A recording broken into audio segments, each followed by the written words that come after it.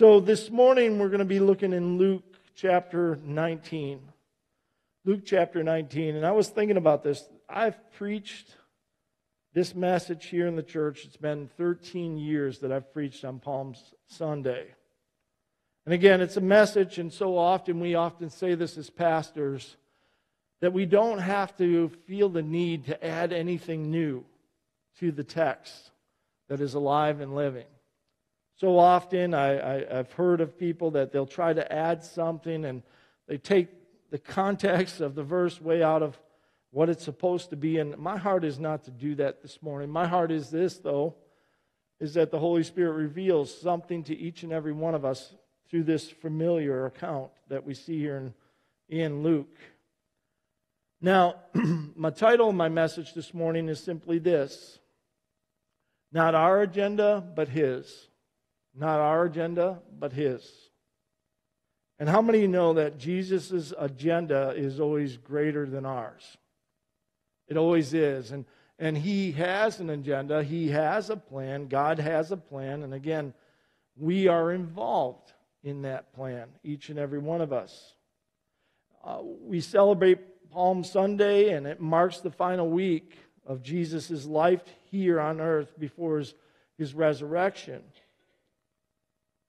Again, we've looked at this message in many different ways. I think the last time I preached it was the idea of a false coronation, a false crowning of a king. And again, we see that this is exactly what they did when kings or those that they thought would be able to bring salvation to them would come into Jerusalem. They would do these things as far as laying palms down and laying cloaks down. And so they would do this when they would king someone or crown someone. And so often, as I was thinking about this, as I was writing this sermon, so often I think about how often my agenda differs from Jesus. And I think that we can all look inside and say, yeah, there's times when my agenda seems to be more important. But again, I want to remind you that Jesus' agenda is always greater than ours. You know, even His disciples didn't see the agenda that Jesus had. They missed it. In John 12, verses 13 through 16 actually tell us this. It says this in John 12, 13 through 16. So they took the branches of palm trees and went out to meet Him, crying out, Hosanna, blessed is He who comes in the name of the Lord, even the King of Israel. And Jesus found a young donkey and sat on it, just as it was written, Fear not, daughter of Zion. Behold, your king is coming, sitting on a donkey colt. And His disciples did not understand these things at first.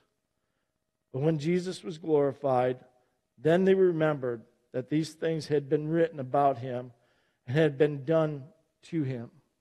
So we see even these guys that followed Him, they didn't still have this understanding of who Jesus was and what His agenda was and why He'd come here to earth. And my prayer this morning is this: by the time we leave here, that each and every one of us, we understand why Jesus took this ride on a colt. That we understand why Jesus Christ came 100% man, 100% God to this earth. And so I hope not one of us miss it. I hope anybody listening online that we don't miss it. You know, on this day, people honored Him verbally. There was crowds, people upon people, that went ahead of Him. And again, they threw out these palms and their cloaks and their robes, and they screamed, Hosanna to the Son of David. Blessed is He who comes in the name of the Lord. And I think about them shouting this. And I've said this many times, but just within days, the same crowd will be shouting, Crucify Him, crucify Him. We see that there was people there that were hoping to be saved from the oppression of the Roman Empire. But there was also in that crowd Pharisees, and we will see them in Luke 19.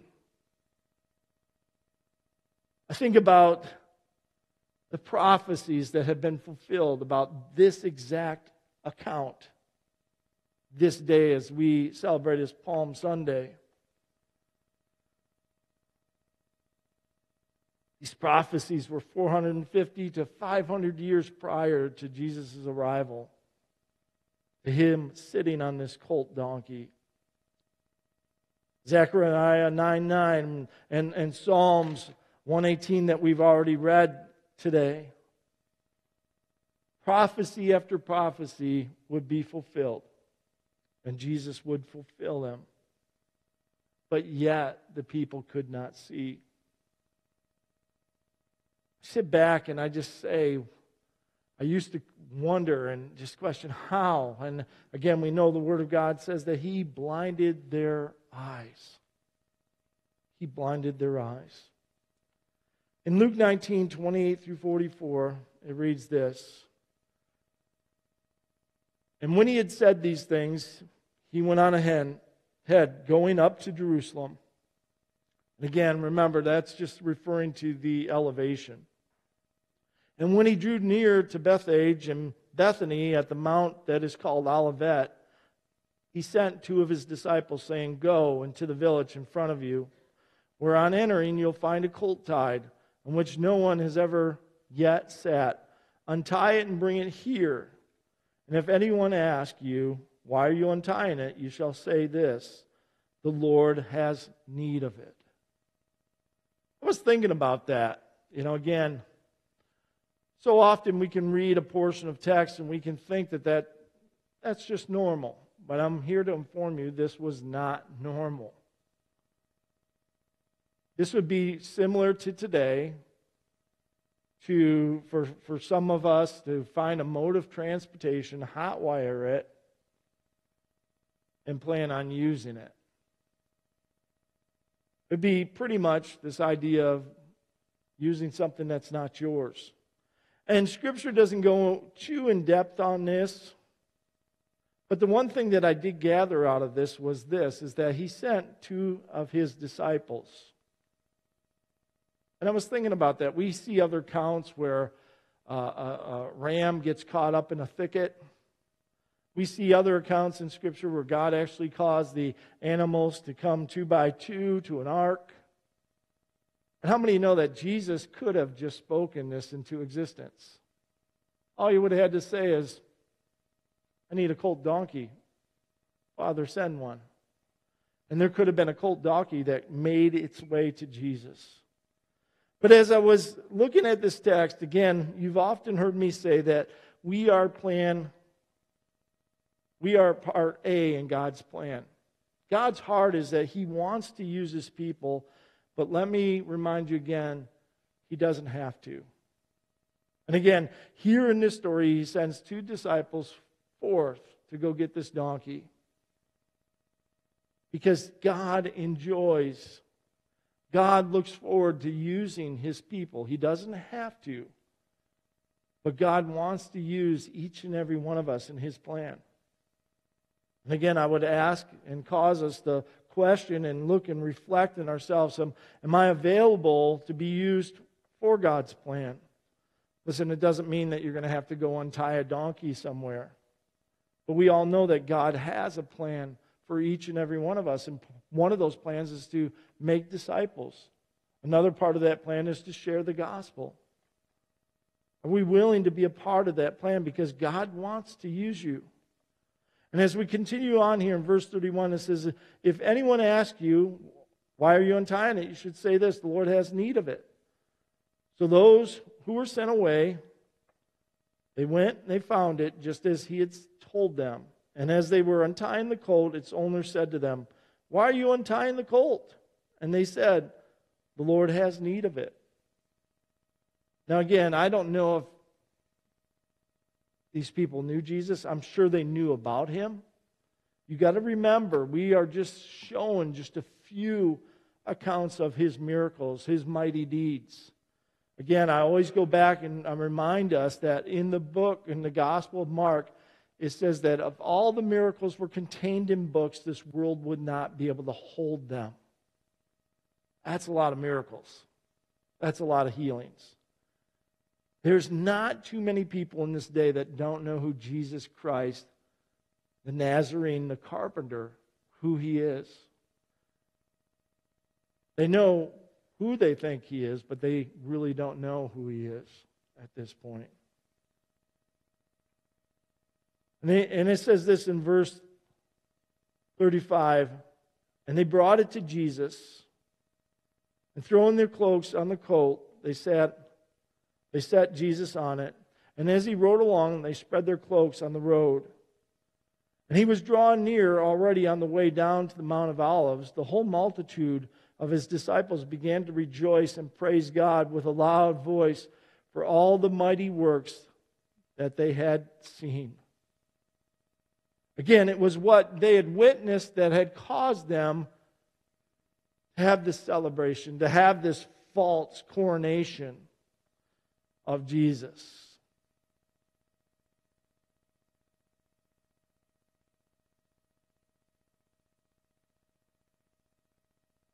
You know, Scripture tells us, blessed are those that have not seen but yet believe. I often say this, if you believe that Jesus Christ is the Son of God, if you believe that He is your only hope, that He is your Savior, you are blessed. Because I haven't seen Jesus. In fact, the Bible says that if I would have, I probably would not be here. I'd perish. I would die. But again, every time I open up the Word of God, it witnesses my spirit. I believe that Jesus is the Son of God. It's not what I have to see, even though we can see God in His creation. We can see how God works in people's lives. We can see how Jesus saves. We can see, and I know the work that Jesus has done in my own life. So often, just like the Apostle Thomas, we have to see and we need to see to believe. Listen, don't base your faith off experiences. Don't base your faith off of things that you see only. And it says this,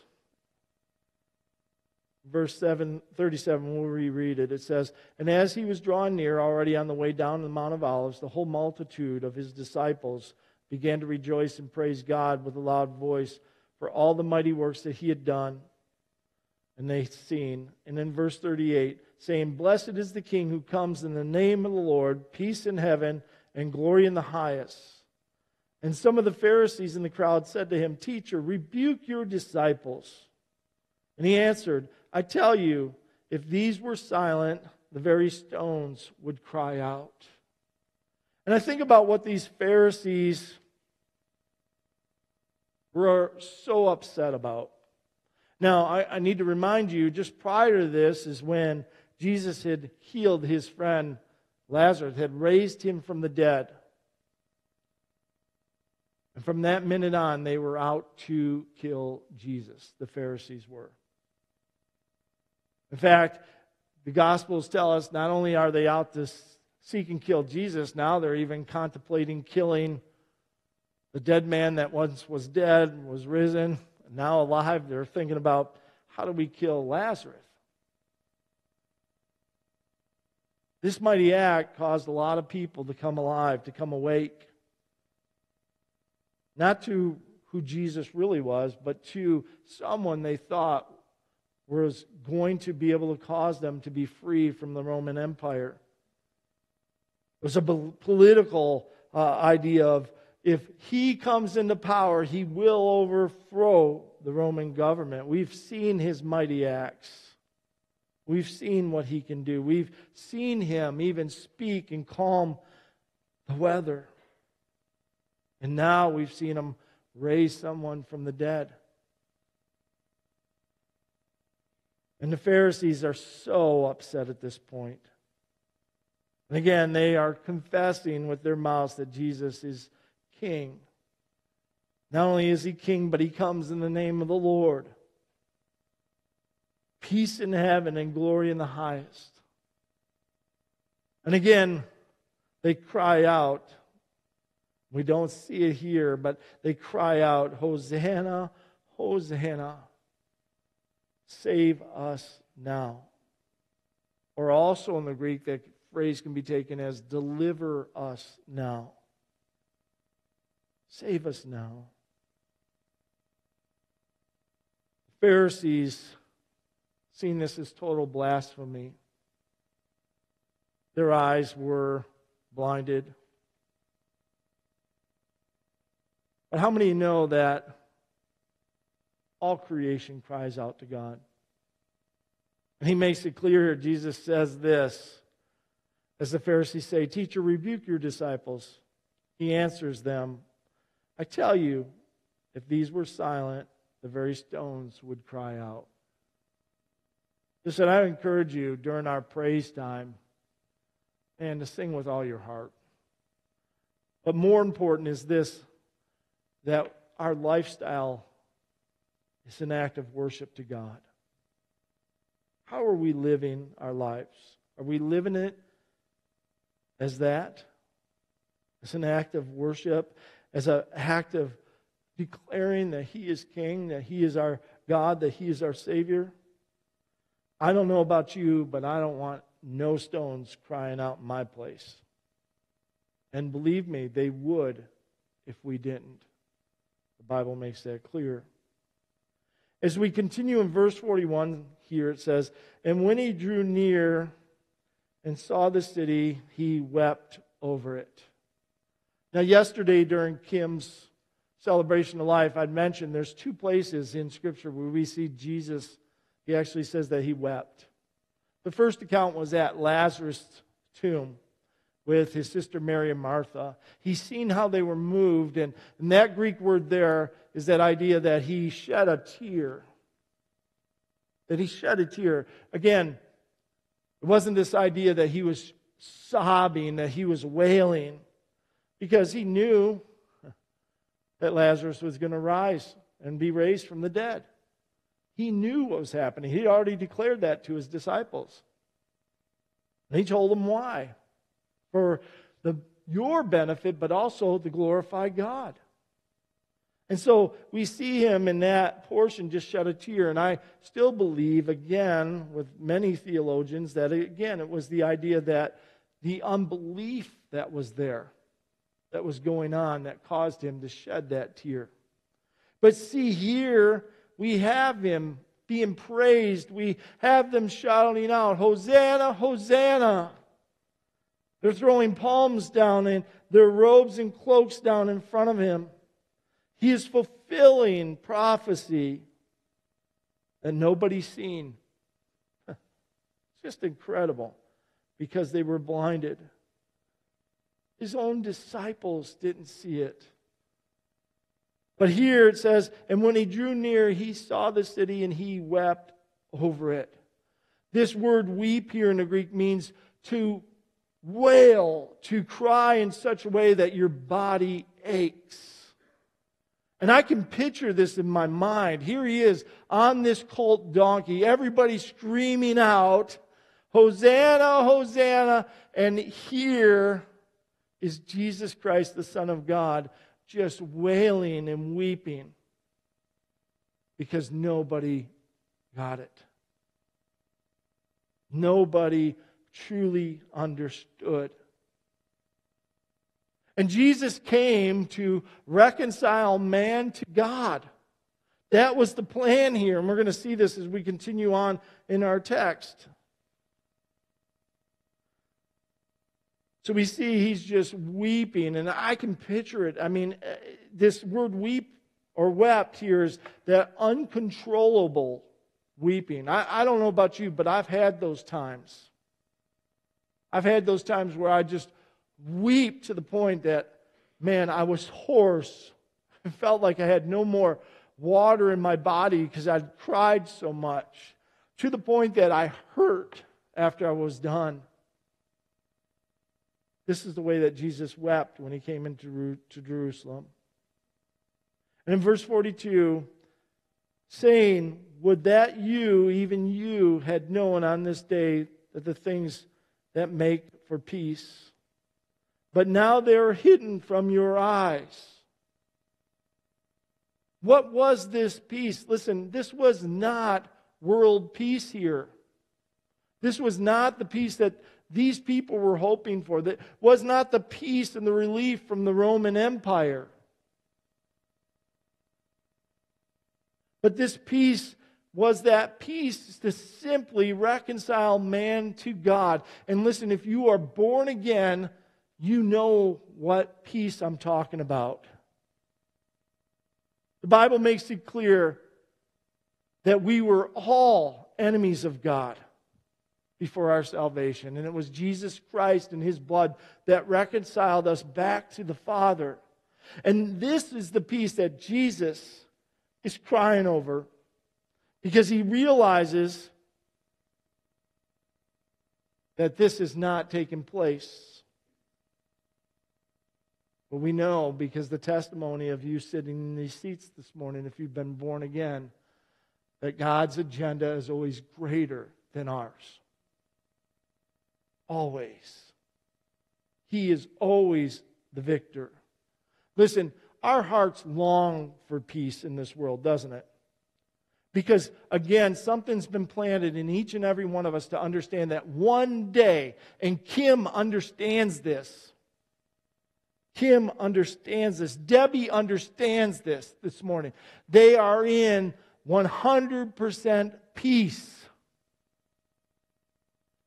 They're seeing a kingdom. They're seeing a place that, again, that there is nothing but peace and unity and harmony and beauty. And our hearts long for that. How many of you would love to see peace in Washington Township? How many would love to see peace in the city of Detroit? How many would love to see peace in the state of Michigan? How many would love to see peace in the United States? How many would love to see peace in the world? I don't doubt anybody here wouldn't want to see that or wouldn't want to experience that.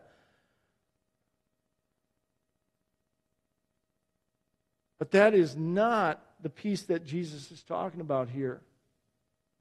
How many of you, and you don't have to raise your head, if you're sleeping, raise your head.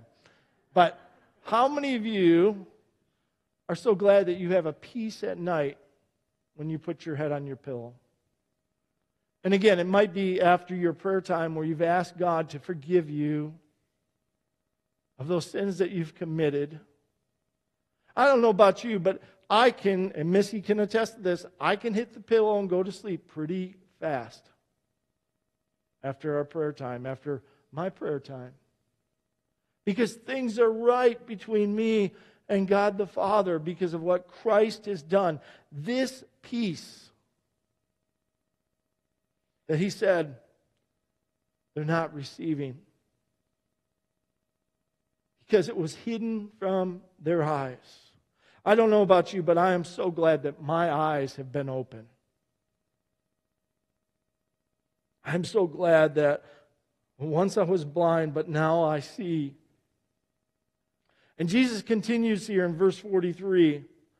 For the days will come upon you when your enemies will set up a barricade around you and surround you and hem you in on every side and tear you down to the ground, you and your children within you, and they will not leave one stone upon another in you, because you did not know the time of your visitation.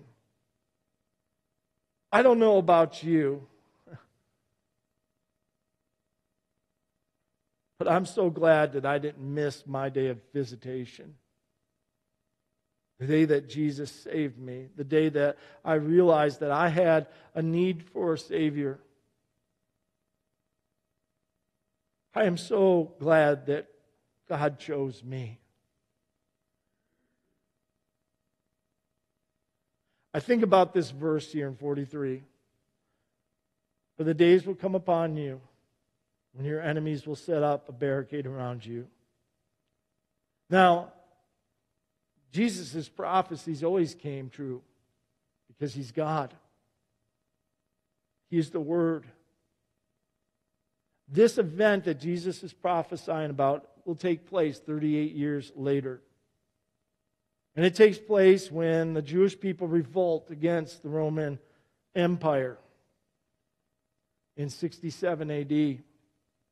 And in 70 AD, just 3 years later, the Romans, they've had enough. Caesar's, he's had enough of these Christians revolting, of these Jewish people, or I should say the Jewish people revolting.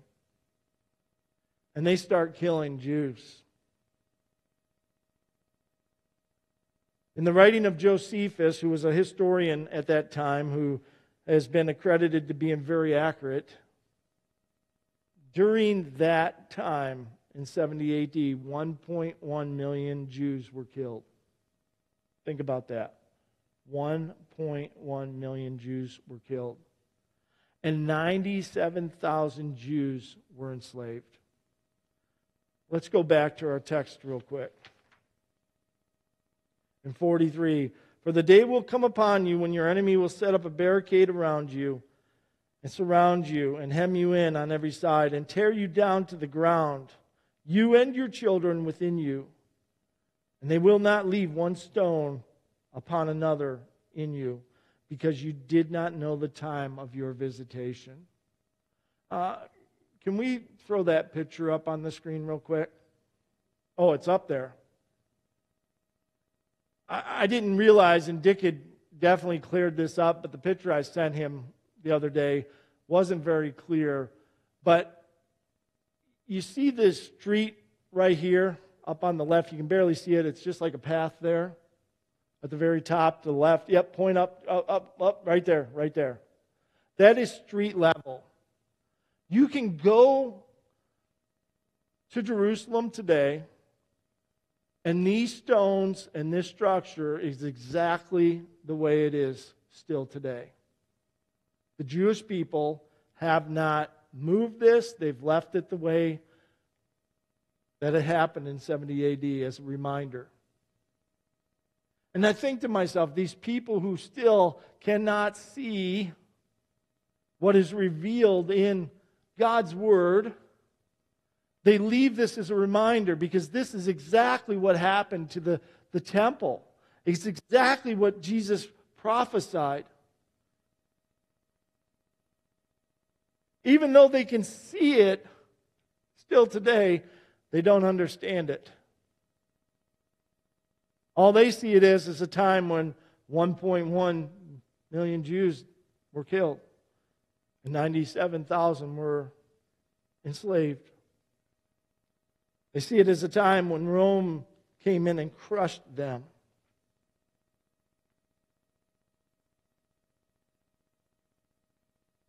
In fact, this was so brutal. Let me just, again, in Josephus' writings, how he describes this.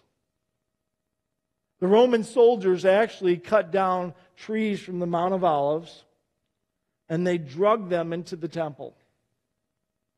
This is what Josephus writes. And the oil out of those trees that had given oil for years burnt so hot that the gold in the temple actually melted. And the historians still today, and there's been cases where they still have plucked gold out of these stones and out of the brickwork from the temple, because it got so hot that the gold melted and went into the seams of the stones and rocks.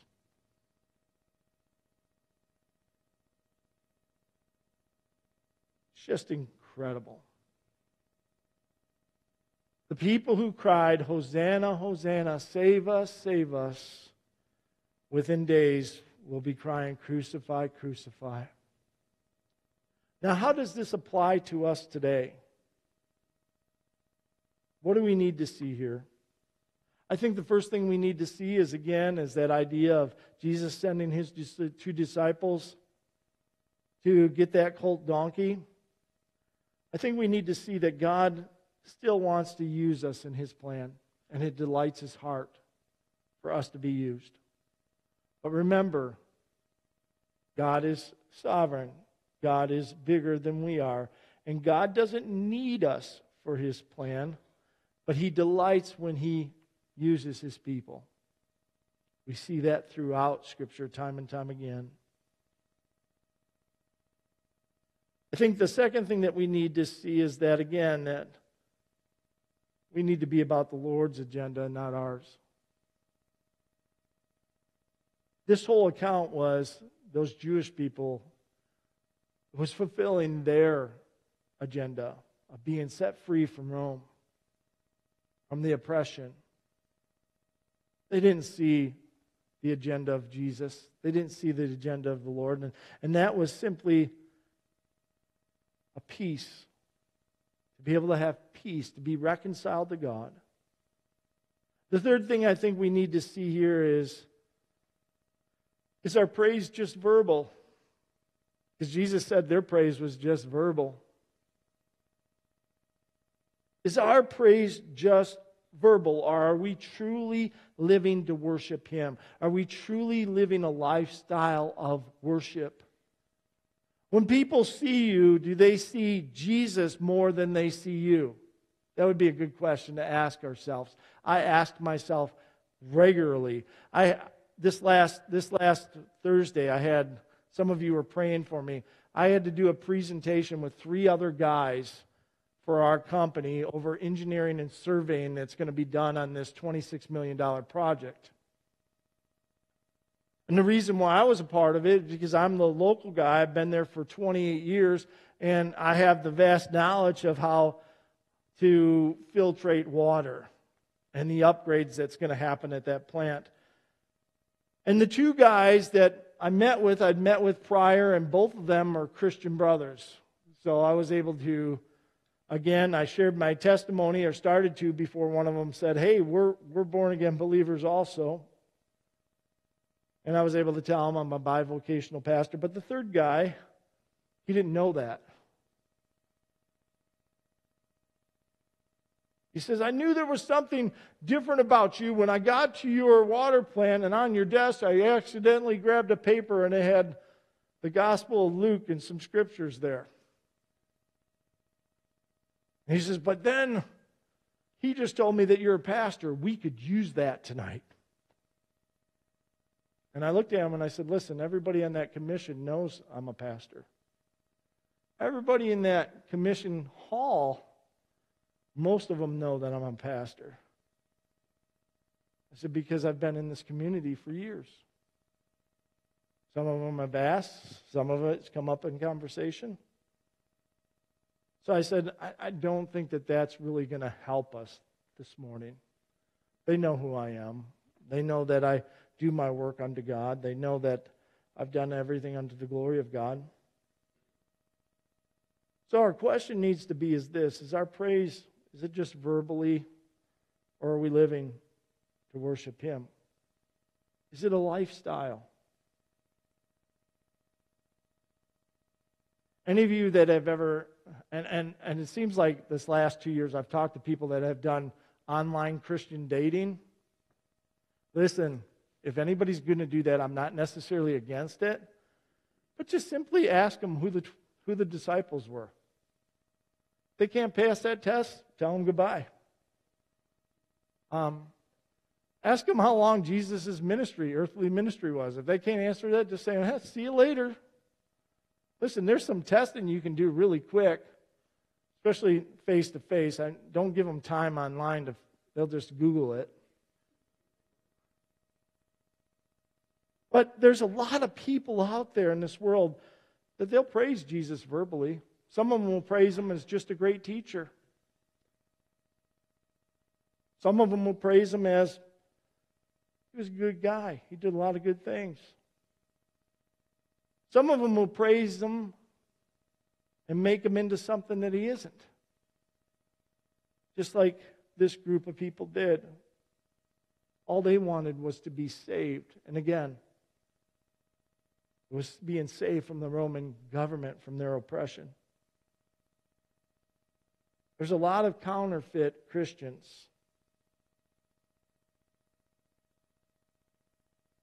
Don't be one of them. Don't be one of them. In days to come, you won't have that luxury. You will not have that luxury. The fourth point here that I believe that we need to see is this. Are we receiving the peace that Jesus supplies? If you're born again, you have received that peace. You've been reconciled to God. You've been regenerated. Your heart of stone has been turned to flesh, and praise God for that.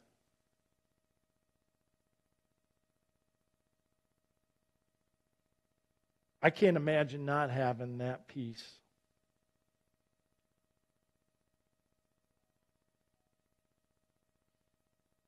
Take advantage, and what I mean by this is not in a bad way, of that peace. Live a lifestyle that doesn't hold unforgiveness towards someone else. Live a lifestyle that forgives quickly. Live a lifestyle that loves with the love of Jesus Christ. Receive that peace. Listen, in this world that we're living in, it's crucial that you have it. And Jesus himself promised to us upon his ascension. He says, I'm going to leave a helper, the Holy Spirit. And again, Jesus actually refers to the Holy Spirit as greater or better than he. And what he meant by this is that he understood that he was going to go and he was going to have to take his place, the right hand of the Father. And again, as I prayed this morning, it says that he's interceding on our behalf. That brings me comfort to know that the Son of God, my Savior, is praying for me. I need it. I need it. But again, he said, I'm going to leave you a helper. And this helper is going to be with you now until eternity and through eternity. He's going to always be with you. I will say this 1,000,000 times, Momentum Christian Church. It's the Holy Spirit inside of you right now. And in this church, I refuse to put him on the back burner. I refuse to make him out as the redheaded stepchild, as so many people do. I pray often for the Holy Spirit, because he's the one that's here, navigating and helping me walk through this world where I'm just a pilgrim. He's the one that brings conviction and correction. He's the one that when I open up the Word of God, he brings it to life. And when I need to hear what God's Word says, he reaccounts it. He brings it back to my memory.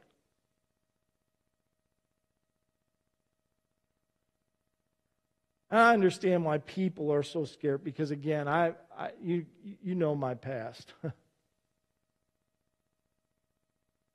I've seen the Holy Spirit, or not really the Holy Spirit, but what they say is the Holy Spirit, completely misused. The Holy Spirit is not going to have us run around here clucking like chickens and ducks. The Holy Spirit's not going to have us slithering on the floor. We're not going to have any fire prayer tunnels here, because none of that is biblical. But we will, again, ask the Holy Spirit to lead and guide each one of us, to open up the Word of God to each and every one of us. We will, again, pray those 50 functions that Scripture shows us the Holy Spirit does.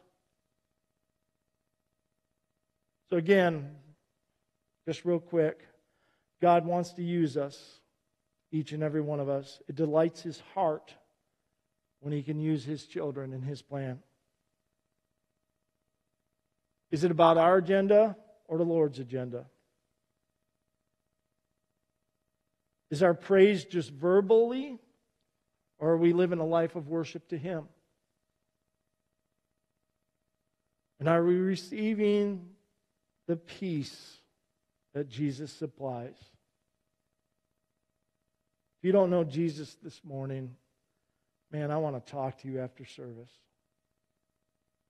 I want to tell you about the peace that Jesus is talking about in this passage the peace to reconcile you back to God. And to have a peace in no matter what happens in your life.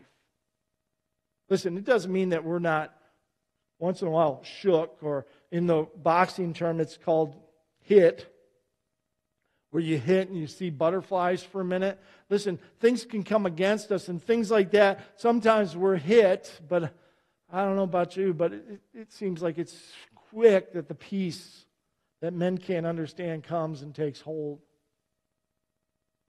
Cause me not to panic, to lose my mind, but to believe in a God that sees all and a God that is sovereign. Will you stand with me this morning?